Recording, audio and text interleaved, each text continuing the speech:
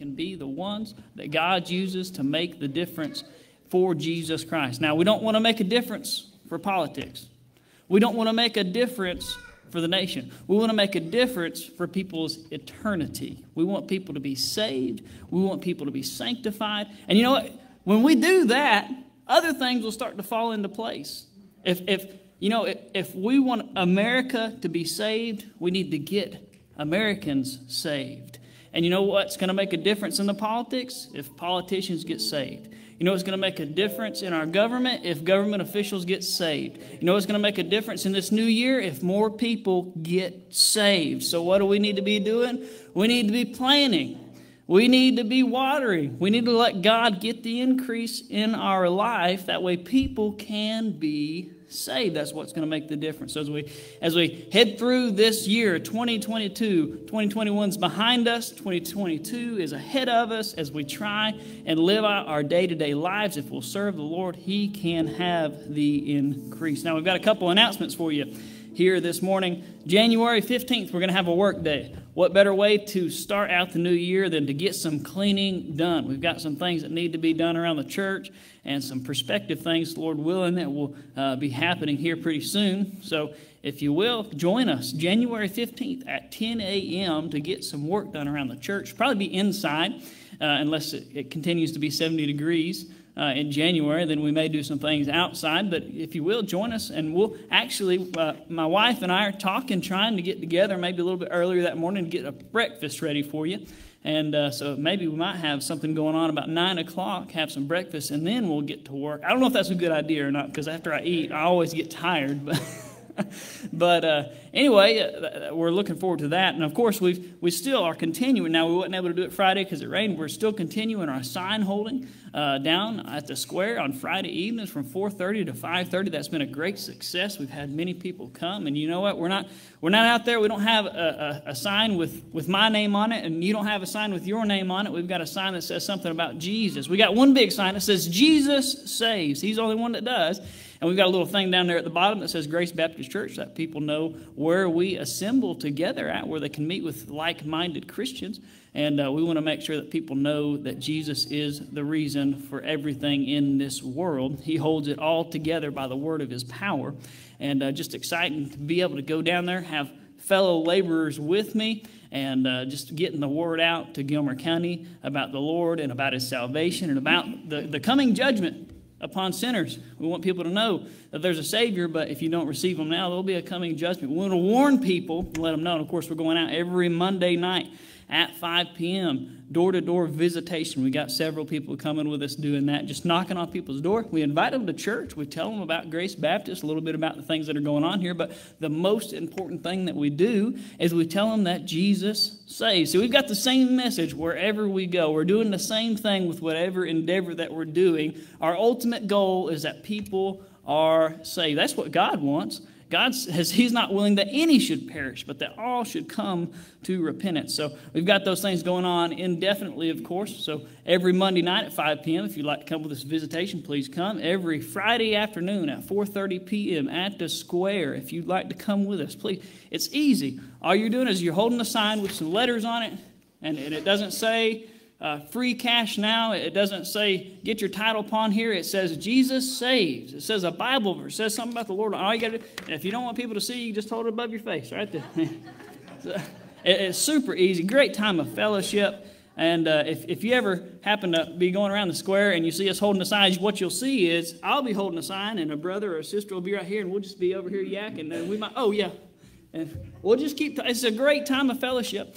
And of course, as we're doing door-to-door visitation, if we're walking, we're talking. If we're riding in the vehicle, we're having a good time. If you want to know how to get to know somebody at Grace Baptist Church, just come and join us as we try to tell more people about Jesus. That's the best way to fellowship one with another. Now, if you notice, I've mentioned this several times, and I'm going to continue doing this. We are no longer having the 1:30 p.m. service for the time being. So no turnaround service. We're going back to the regular 6 p.m. schedule on Sunday evening. So if you're going to be here for evening service, it'll be at 6 p.m. It will be tonight. Tonight we're going to go over Galatians chapter 6.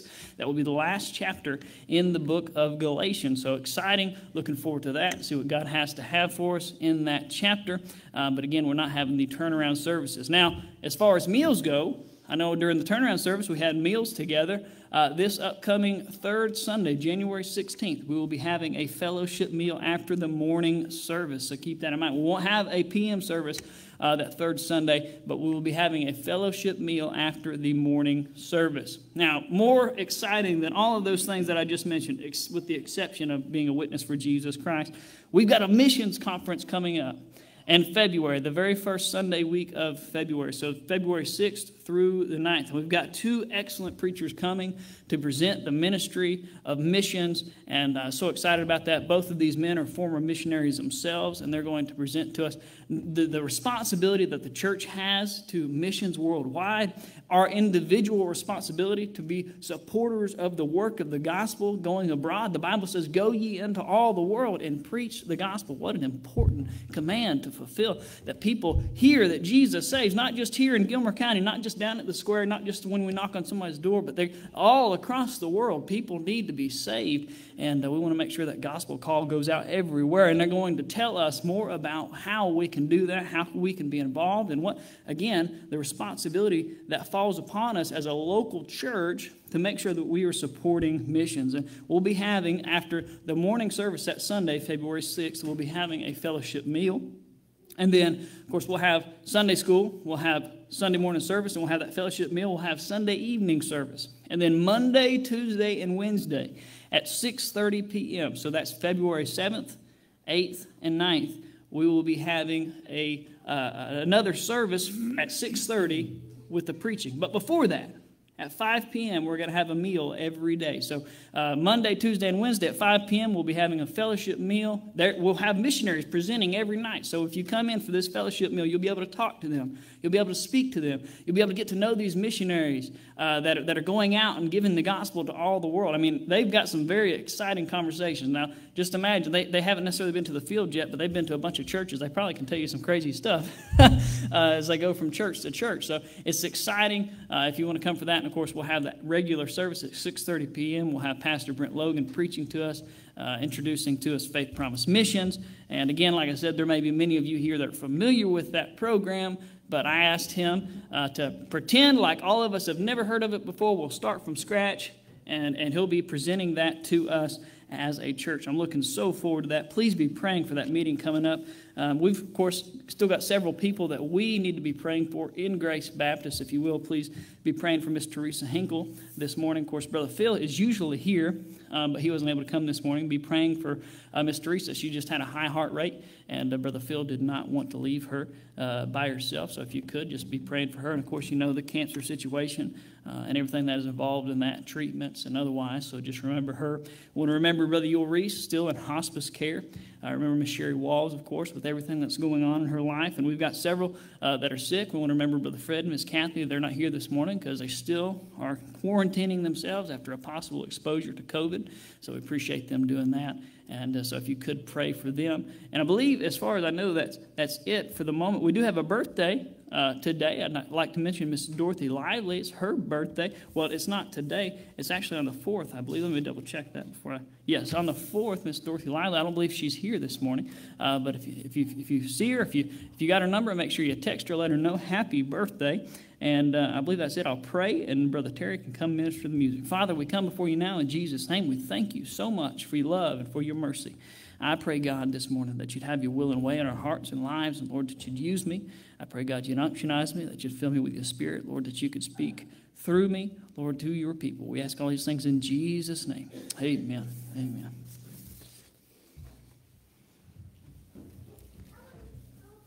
Let's all get our songbooks, turn to page number 34.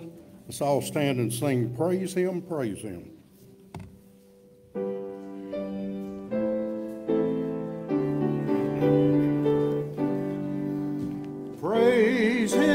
Praise Him, Jesus our blessed Redeemer. Sing all earth His wonderful love proclaim. Hail Him, highest archangel in glory, strength and honor.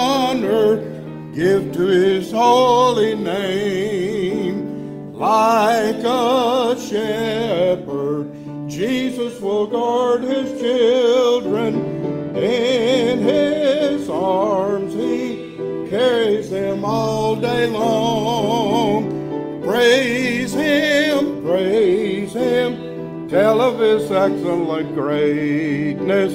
Praise him, ever in joyful song.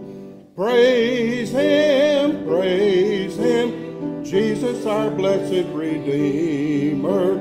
For our sins he suffered and bled and died. He our rock, our eternal salvation. Hail him, Jesus the crucified. Sound his praises, Jesus who bore our sorrow. Love unbounded, wonderful, deep and strong. Praise him, tell of his excellent greatness. Praise him, ever in joyful song. Praise him, Jesus our blessed Redeemer. Heavenly portals loud with hosannas ring. Jesus Savior reigneth forever and ever. Him crown him, prophet and priest and king. Christ is coming over the world victorious. Power and glory unto the Lord prolong. Praise him, his excellent greatness. Praise him, ever in joyful song. Thank you. You may be seated.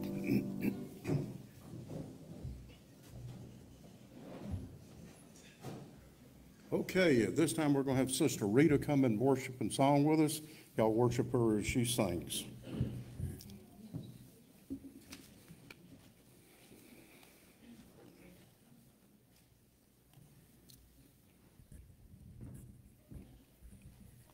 Y'all bear with me. It's been a while since I've done this.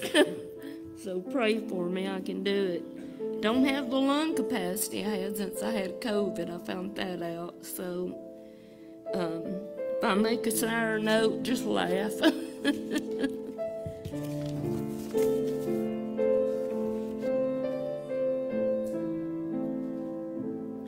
I'm just a poor wayfaring stranger, traveling through this world below.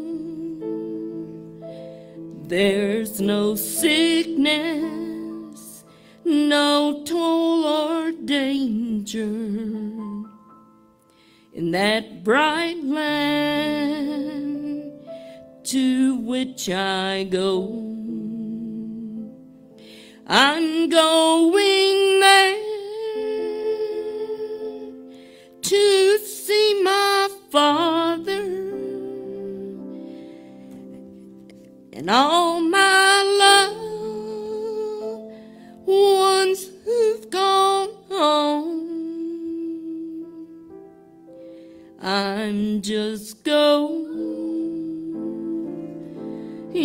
over Jordan. I'm just going over home.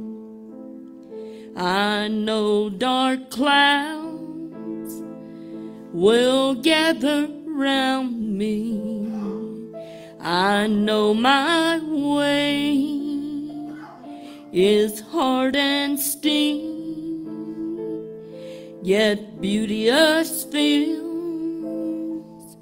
arise before me, where God's redeemed their vigils keep. I'm going there to see my mother. She said she'd meet me when I come. So I'm just going over Jordan. I'm just going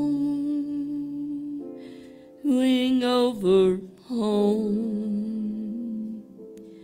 I'm just going over home.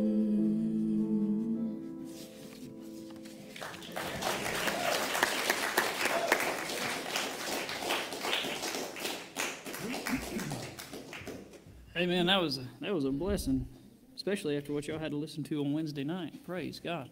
That was very good, Miss Rita. Thank you for that. Praise the Lord.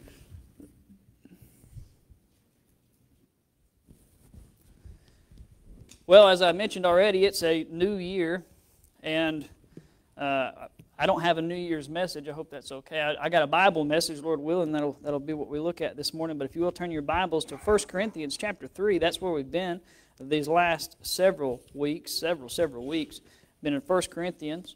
And we've made our way all the way to chapter 3 and verse 8. So we're not trying to travel quickly, but we want to do justice to God's Word. We want to make sure that we bring out what God wants us to have in His Word.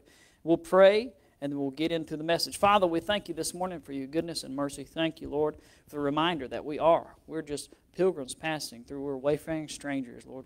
We're looking for a city whose builder and maker is God. And Lord, we have an expectation. We have the blessed hope of the return of our Savior, the Lord Jesus Christ. We're looking for it. We're abiding in Him. Lord, we want to see you come as quickly as possible. But Lord, in the meantime, help us to be laborers together with you. We ask all these things in Jesus' name. Amen. Last Sunday, we spoke about where our allegiance should lie. And we saw in the Corinthian church that men and women, I'm sure alike, have decided that their allegiance would be to a man or to a minister.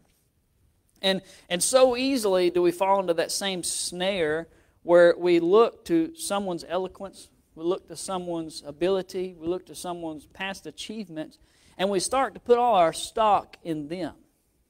But the Bible is clear. In verse 6 of 1 Corinthians chapter 3, it says, Paul is speaking, I have planted, Apollos watered. Yes, they're laborers, but look at what the end of the verse says, but God gave the increase.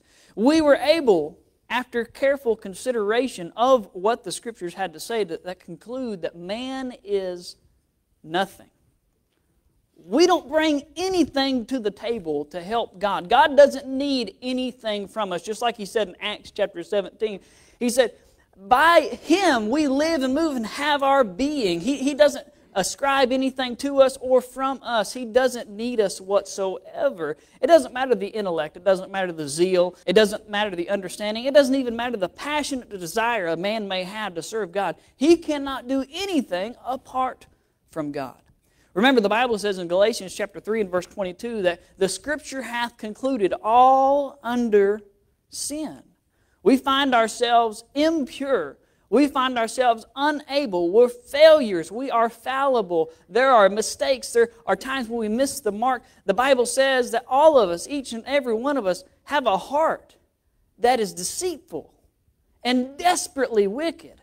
Who can know it? So if we're going to look to anyone, it shouldn't be a Paul. It shouldn't be Apollos. We should be looking to the Lord. We should be like the psalmist who said, I will lift up mine eyes unto the hills, from whence cometh my help. My help cometh from the Lord, which made heaven and earth. If anyone is going to give us some help, it'd be the one that created the very foundation which we stand upon, would it not? If anyone's going to be able to help us, it'd be the one who gave life into us, making us a living soul, would it not? Who is Paul? Who is Apollos when you have God? Why would you want to look to anyone else other than the Lord Jesus Christ? See, these men, they are simply ministers of the increase of God. And as I've read already, I'll read again in verse 6. It says, I have planted, Apollos watered, but God gave the increase. See, in verse 7, it gets more specific. In verse 7, the Bible says, so then neither is he that planteth anything, neither he that watereth, but God that giveth the increase. So the planter, he's nothing. And in fact, the planter, the supply which he is using is given by the Lord. He's not using his own seed. He's not using his own supply. It's the Lord's seed which he is planting. And the waterer, well, he's not using anything that he brought to the table, and he's not anything himself. He's using the water which the Lord had supplied to take care of tending the crops. Neither laborer is bringing anything of themselves, nothing of their own substance, and neither laborer can take credit for the increase of the field. If it weren't for the seeds of the master, if it weren't for the water of the master, their effort would have amounted to nothing. That's why it says, the planter, he's nothing. The waterer, he's nothing. Now imagine this. Imagine a man who goes out into a barren field.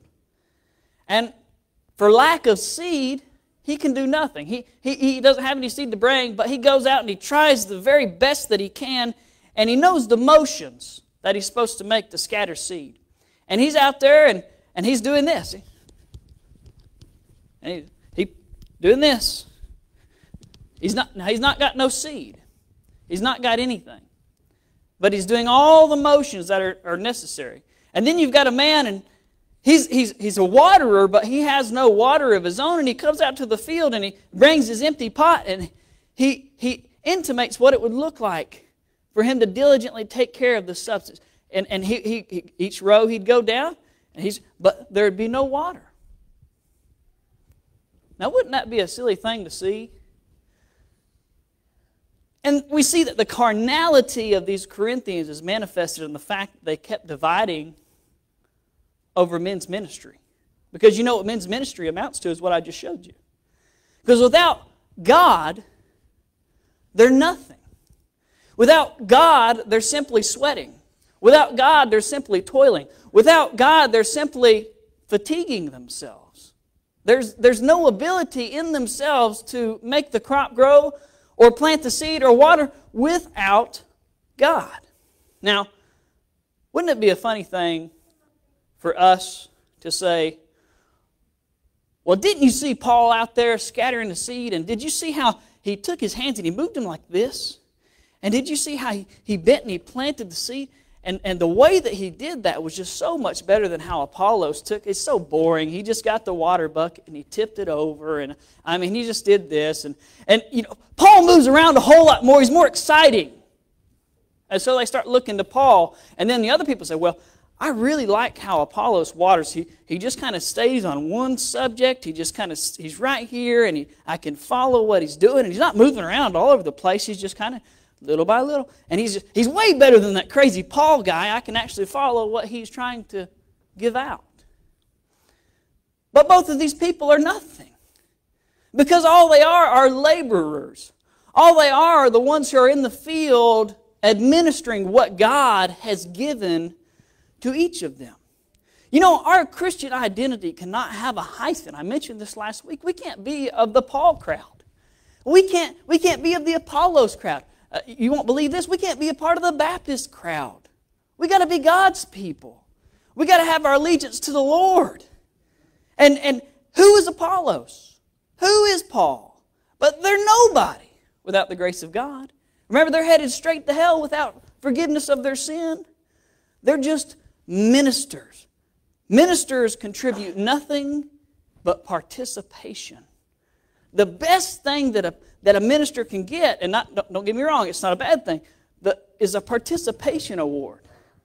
Because they didn't bring anything to the table. So why would we set our focus upon those men which have been set before us as ministers? And let's not forget, as we look through the Scriptures here, as these Corinthians divide over which man they think is the greatest, as they divide over who they think is the best minister of seed or the best waterer, let's not forget that they themselves are called to be ministers. They've forgotten that. They've allowed themselves to be detached from that aspect altogether. In 2 Corinthians chapter 5 and verse 18, the Bible says, "And all things are of God, who hath reconciled us to himself by Jesus Christ." So if you're saved this morning, the verse right before that says, we're new creatures. Old things have passed away. Behold, all things are become new. If you're saved, the Bible goes on to say in verse 18, "And hath given to us," who? Every person that's been saved, "the ministry of reconciliation." So we're all responsible. These Corinthians, each one who's talking about how much they love this person more than that person, they're personally responsible to be ministering themselves. You know, as saved, born-again believers, we have received the ministry of reconciliation. The Bible says, "Go ye into all the world and preach the gospel." It doesn't say go them. It says go ye. And, you know, like the Corinthians, you and I, it's easy to get excited about someone else's work. And it's easy to look to someone else's ministry and fawn over it and drool over what they're able to do and what God has used them in. Because we're just spectators. And if you're spectating, you've got plenty of time to observe someone else. And it's a whole lot easier to be an observer than to obligate yourself to the work. And also, just like the Corinthians, it's effortless to judge someone else's labor when you exclude yourself from the equation. It's easy to point out the mote in someone else's eye if you forget that there's a beam in your own. And it's easier to be a criticizer than a cultivator. But when we become personally involved in the work, our perspective tends to shift a little. Our understanding grows. We come to understand that this is no game. It's not a spectator sport. It's not a criticizing little situation where you can just pick and choose and do that. It's something that we're all responsible for, and it's strenuous labor. Think about what Paul has intimated to us so far. In verse 7 he says, "No, neither is he that planteth." And then he says, "Neither he that watereth anything." But in verse 8 it says, "Now he that planteth and he that watereth." Now notice in this entire passage of Scripture that Paul is using an agricultural illustration. And he's using it to describe the ministry that we've all been given.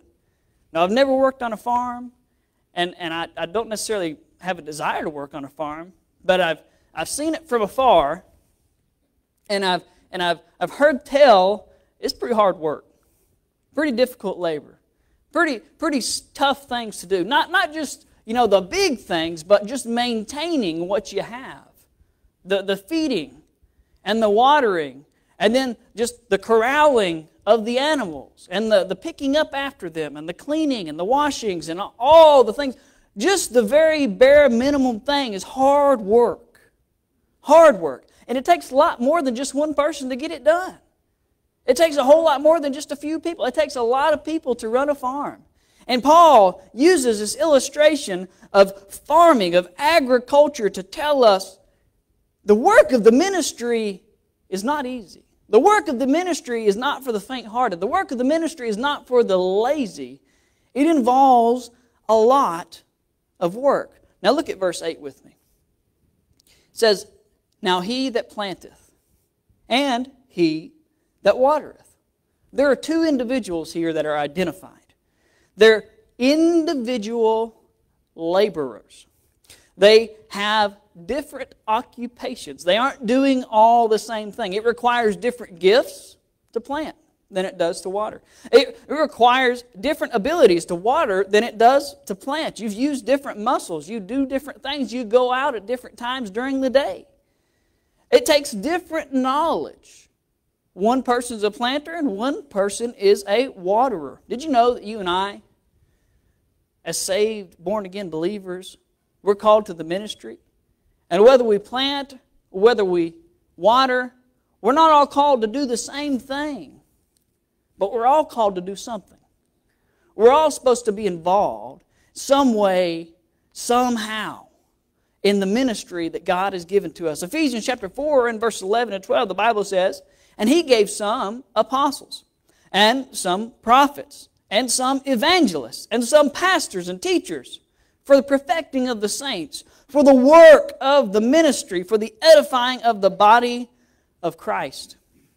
You know, you may be here this morning and you're not a preacher, and you're not a Sunday school teacher, and you're not very well versed in the Scriptures because maybe your education is different from others, or maybe you just aren't that acquainted with the Bible itself.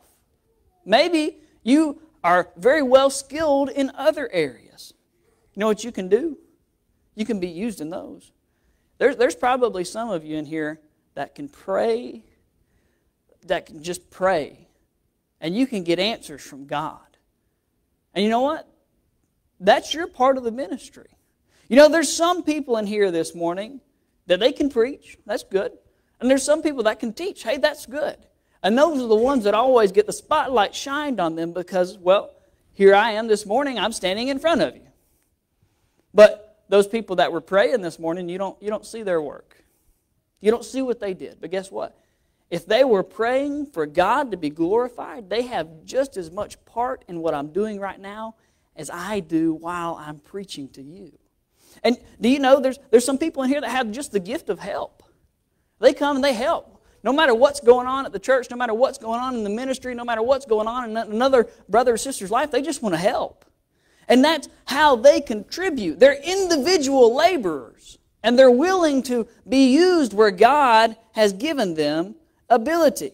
Maybe it's just holding the gospel sign. Maybe it's going on visitation. Maybe you just need to memorize some Scripture and hide God's Word in your heart and be free from sin in your own life. That way you can be a testimony to someone else. I tell you what, there's some people here that can help in the nursery.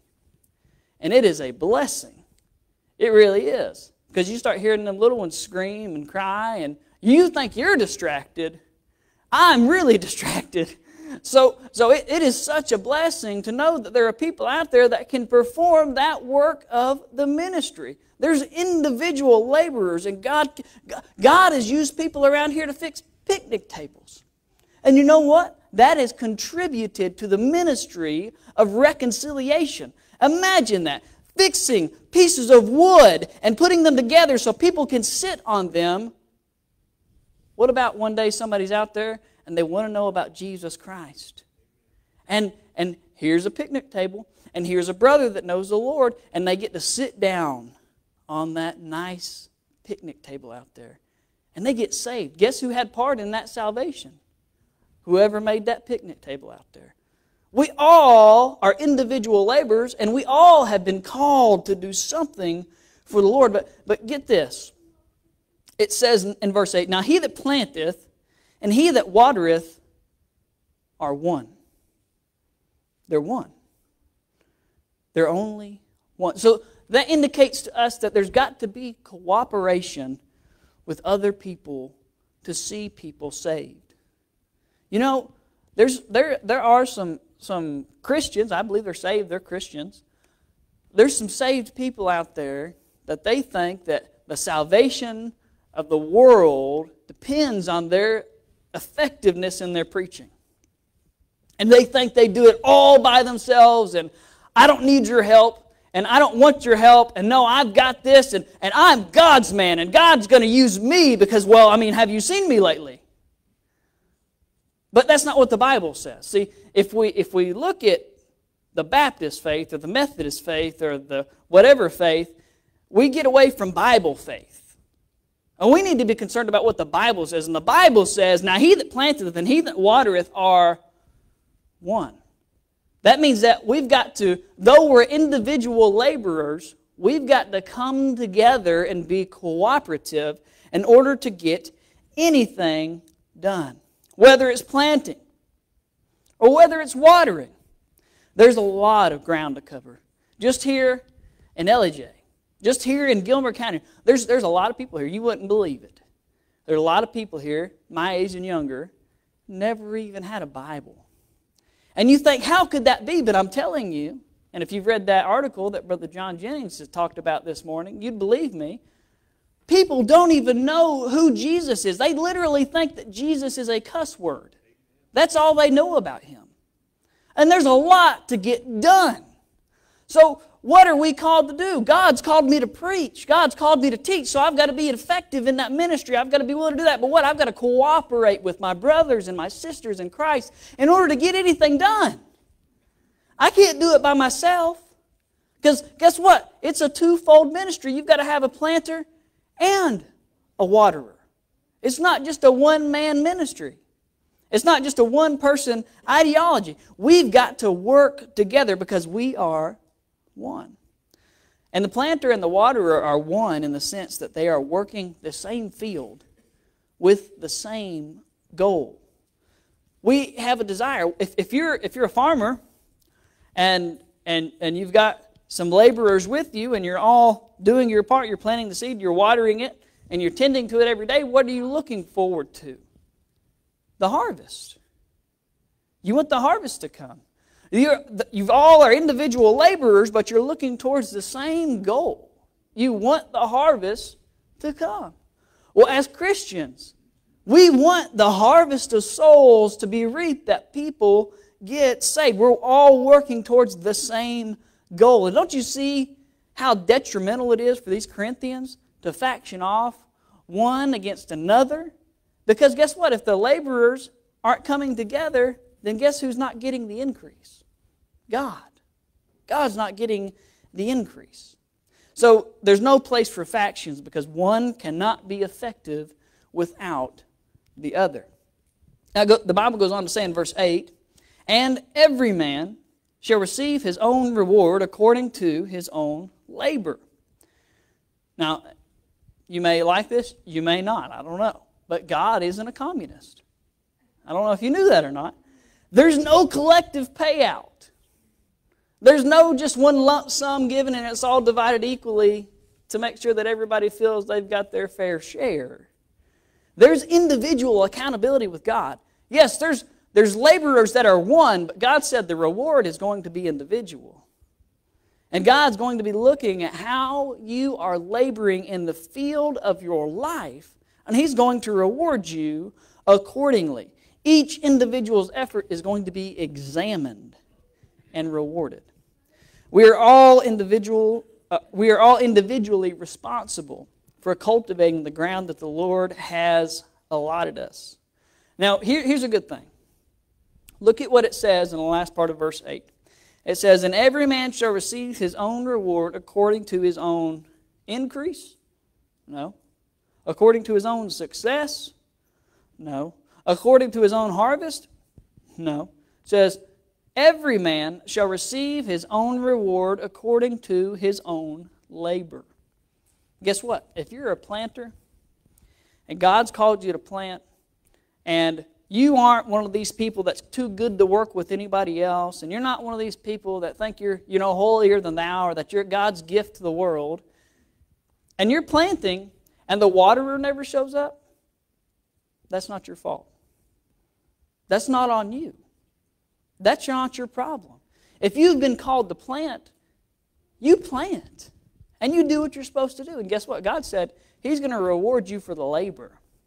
He's not going to reward you for the increase.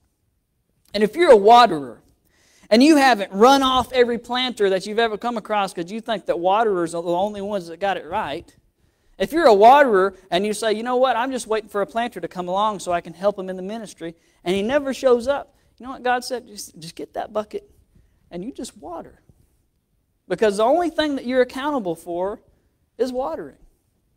And if the planter never shows up, or if the planter is over here on the planting side of the church and the waterers are over here on the watering side of the church, and you're in the middle trying to do something for God, you just do something for God.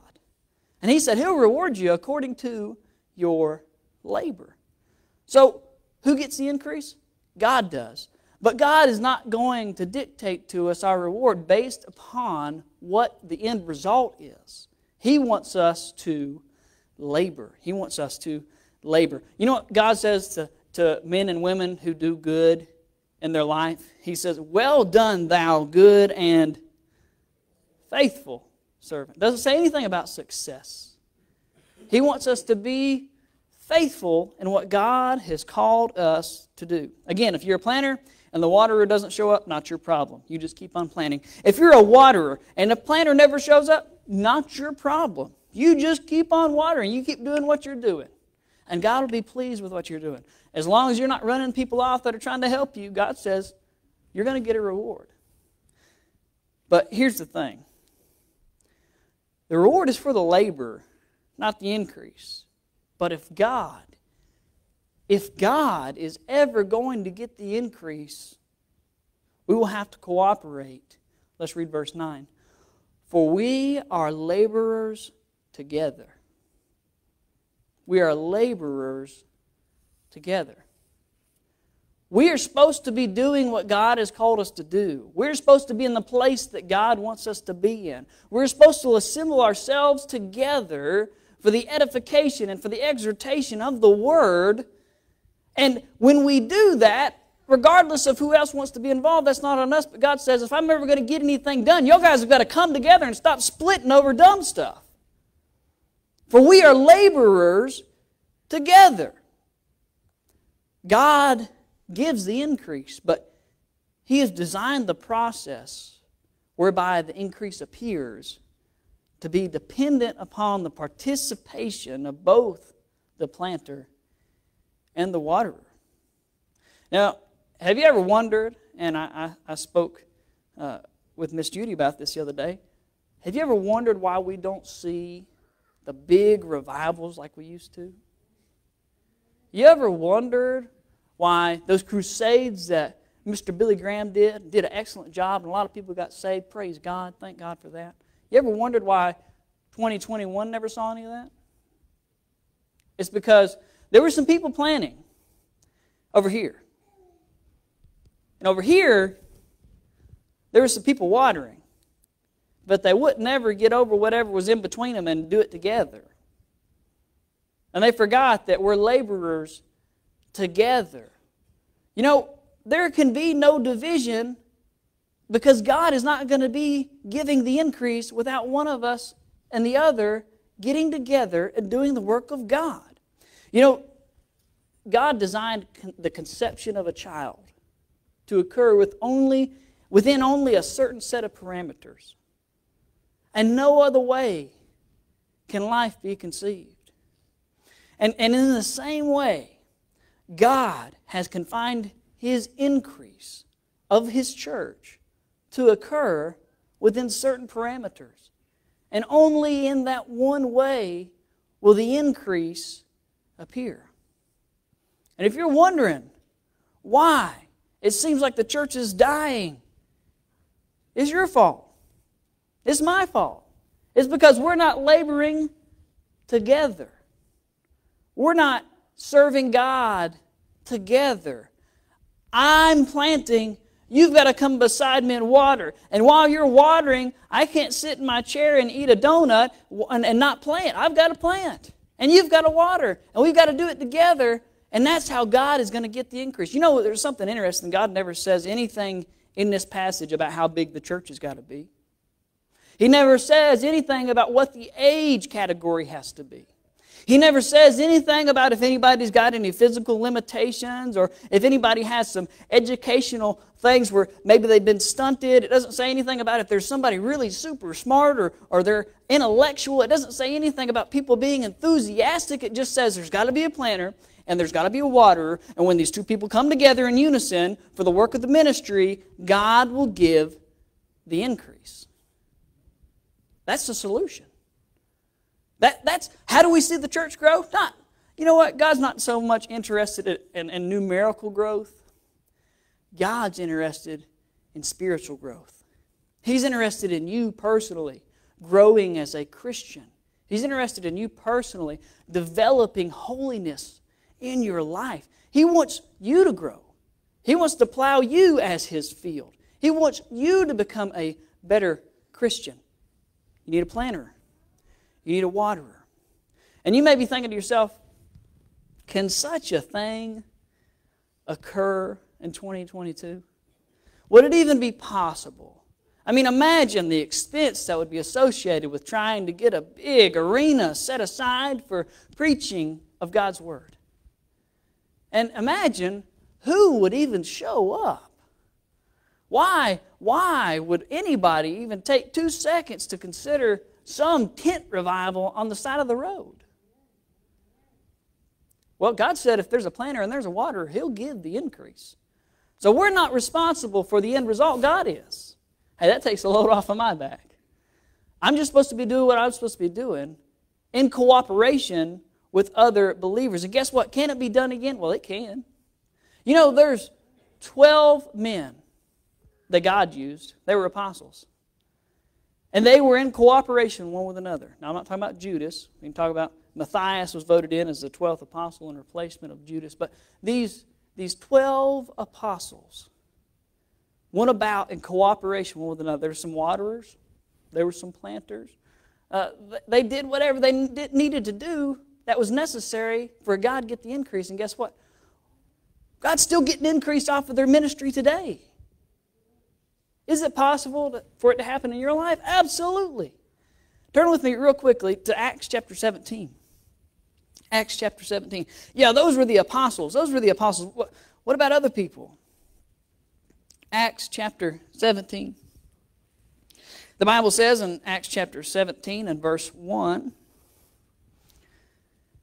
"Now when they had passed through Amphipolis and Apollonia, they came to Thessalonica, where was a synagogue of the Jews. And Paul, as his manner was, went in unto them, and 3 Sabbath days reasoned with them out of the Scriptures." Look what he's doing. He's planting. "Opening and alleging that Christ must needs have suffered, and risen again from the dead, and that this Jesus whom I preach unto you is Christ." Verse 4. "And some of them believed, and consorted with Paul and Silas, and of the devout Greeks a multitude, and of the chief women not a few." Even the women got saved. Praise God. Verse 5. "But the Jews, which believed not, moved with envy, took unto them certain lewd fellows of the baser sort, and gathered, accompanied, and set all the city on an uproar, and assaulted the house of Jason, and sought to bring them out to the people." Now this is the testimony of the world. This is the testimony of people who are not saved. This is a testimony of the people who wanted to get these people out of here. These are just Christians. This man named Jason is just trying to get people saved. There's just planting and watering occurring at the same time, and God's giving the increase. You know what the Bible says about these normal, average old folks? Verse 6. "And when they found them not, they drew Jason and certain brethren unto the rulers of the city, crying, These that have turned the world upside down are come hither also." You know, if we'll get together, now, we're not ecumenical. We're basing everything on the Bible. I'm Bible this and I'm Bible that, and if it's not in the Bible, I don't really care for it. So we want to make sure our fellowship is around the Word of God. But as long as it's around the Word of God, if we'll get together, you know what we can do? We can turn this world upside down. How do I know that? Because the Bible says so. How do I know that? Because it's the testimony of Scripture. Because we've got God's Word on it. The Bible says, verse 6, "I have planted, Apollos watered." 2 individual laborers coming together, working to the same end. Look what God does. "But God gave the increase."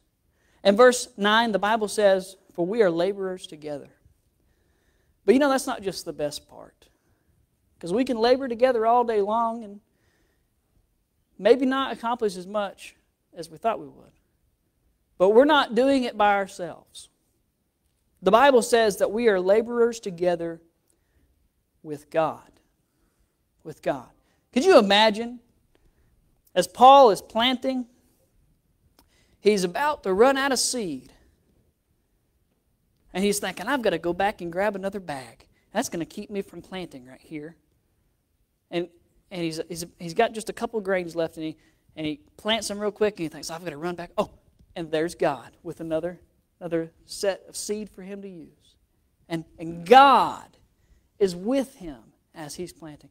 And here's Apollos, and he's watering, and his bucket's almost out. And he's thinking, I've got to travel a football yard's length all the way back over and get more water, and it's going to take a lot of time for me to do that. And as soon as he runs out, he turns around to go get some more. And there's God with all the supply that he could ever need. And God is laboring to get the increase with the laborers.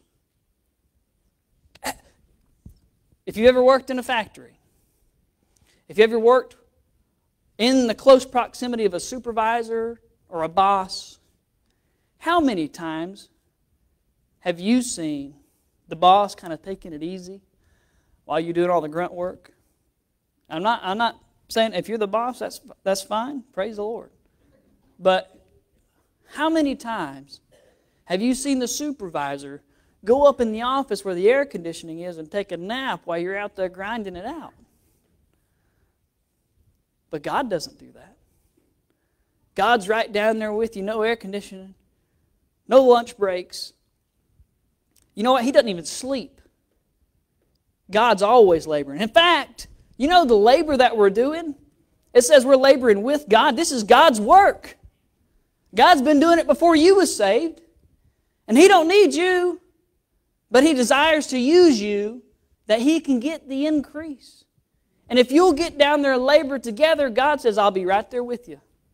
You know, the Bible says, I believe it's in Matthew chapter 18, for where 2 or 3 are gathered together in my name, there am I in the midst of them. You know, the Bible tells us in Hebrews chapter 13 and verse 5, Jesus says, I will never leave thee nor forsake thee. We're laborers together. Let's get together with God. And God will get the increase. Now, I hate to say this, but every true laborer has God working with him. And because of that, success is certain. I don't hate to say that. I'm glad that. If we're doing what God has prescribed, God said He will give the increase. Praise the Lord. But more often than not, the planter or the waterer or both delay or even completely stop or halt the work of God because of their own unfaithfulness or because of division that's entered in. You know, the trouble has never been with the harvest. The harvest has never been the problem because God will give the increase. The trouble's always been with the laborers. God's always been faithful. And He can't lie. And He abideth ever. And He's going to minister. But what about you? Can He use you? Better than that, can He use you in cooperation with someone else? God's trouble is not with the world. We think it is. We look at the political sphere and we look at the, I don't know, everything's crazy nowadays. You can name all things. We think, well, that's the reason that we're in such a big mess. No, it's not. The reason that we're in such a big mess is because we're not doing what God told us to do as Christians. His trouble's not with sinners because they just need to be saved. His trouble is with the saints who are slacking. Anywhere God can get Christians to labor and cooperate, He can get the increase. You know, I hate to use this illustration, I really do. But it's so true. There's a group of people, and the Bible, not me, this is not a slur, the Bible calls them sodomites. That's what the Bible calls them. And these people can't reproduce after their own kind. You know what they have to do? They have to recruit. They have to go out and they have to introduce people to their lifestyle and draw them in through those means.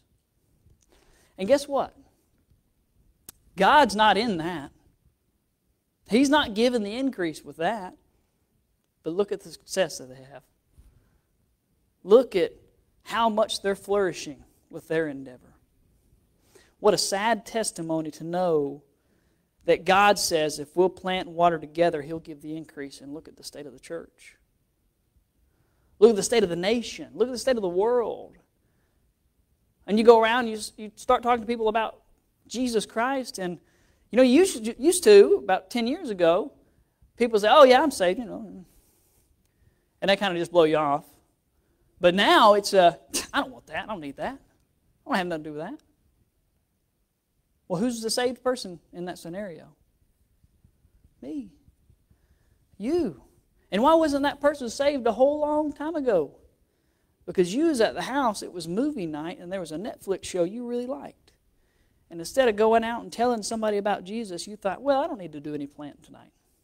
And when a waterer came and said, hey, I'm going to go out here and water, will you plant with me? He said, no, well, I've got other things to do. I've got other operations that are in need of my help right now. And they say, well, but this is, God says if we do this together, He'll give the increase. I know, but I'll do it tomorrow. And you look around and you wonder how we got, that's how we got here. That's how it happened. So what's going to make the difference in 2022? Well, it'll be you and me working together so that God can get the increase. You know, Satan's greatest scheme is keeping the planter and the waterer from laboring together. Because there's only one way that God gets the increase, and it's through that. Now, if you ever walk into the office back there, you'll see this. My mother-in-law painted this on the wall for me, and I do appreciate it. It's a constant reminder. But the last verse in the book of Colossians says this: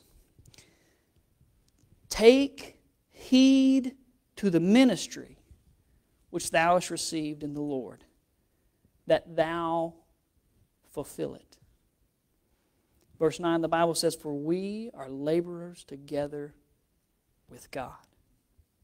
And just as the end, I want to include this because it's in the verse. The Bible goes on to say in verse 9, ye are God's husbandry. Ye are God's building. Some men said, I'm of Paul. Some men said, I'm of Apollos. And God says, no, you're mine. You're mine. And we need to labor together that God can get the increase. We're saved. We're going to heaven. Don't forget, there's a reward involved for individual labor. But if anything's ever going to change, if we're going to get people in our family saved, if we're going to get our co-workers saved, if we're going to get our dearest friend to come to the knowledge of the truth, God's only going to do that through one way: planting and watering. What's your calling?